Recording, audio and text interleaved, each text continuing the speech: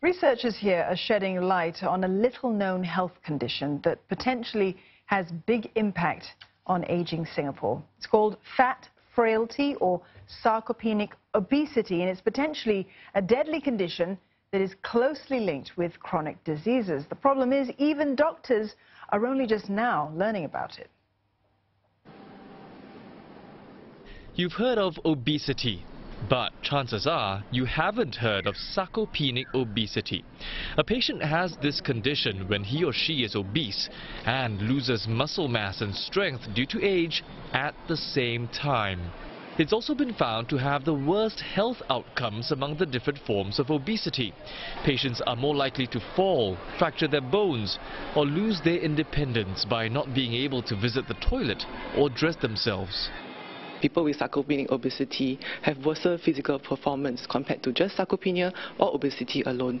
In physical performance, we mean that they have worsened grip strength, gait speed, and this is associated with long-term physical decline. And they also have increased risk of cardiac diseases in future. That's why researchers from Tan Tock Seng Hospital conducted a study, the first of its kind here, to find out more. They tracked 200 Singaporean adults aged 50 and above from 2013 to 2018. And they found that 6% of the male cohort had sarcopenic obesity. The figure was 12% for females. This was consistent with findings in other Asian populations. The researchers also want to help doctors better diagnose the condition.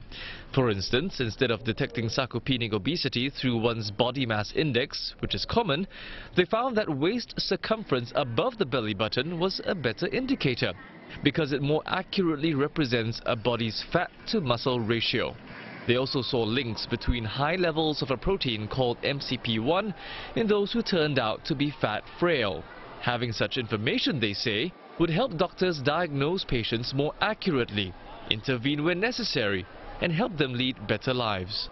For exercise, we know that it's important to have both resistance and aerobic exercises. If we take good care of our health, it is possible to prevent or even reverse these conditions and prevent later complications such as heart problems, diabetes, or muscle problems.